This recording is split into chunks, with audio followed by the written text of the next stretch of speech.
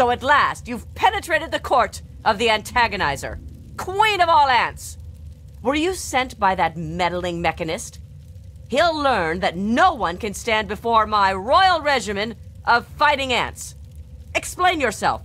Why shouldn't I have my pretties kill you where you stand?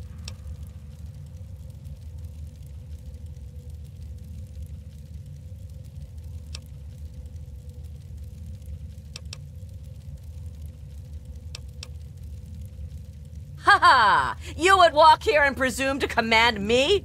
Humanity's time has come to an end. Your kind died because it knew only petty bickering and wars. But not so, the noble ant. It works with its brethren, knowing only loyalty and duty. And this is why they have grown, while humanity crumbled. Once I've finished with that pathetic mechanist, I will be free to spread my colonies across the wastes.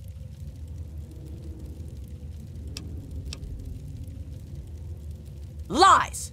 Unlike the rest of you peasants, I was born for greatness.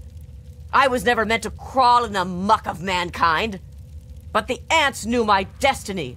When I was but a larva, they rescued me from my filthy human family. They saw my nobility, and they saved me from a human life of fear and pain. Now, I will lead them to their glorious future.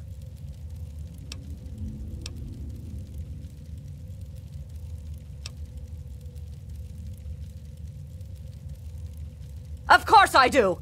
Do you think I'm insane? Why, with this suit, I'm more than any ant could hope to be. And 10 times more than any mere mortal like you or the mechanist. But now, the time for your prattle has come to an end. If you shall not bow before your ant queen, then bleed before the AntAgonizer.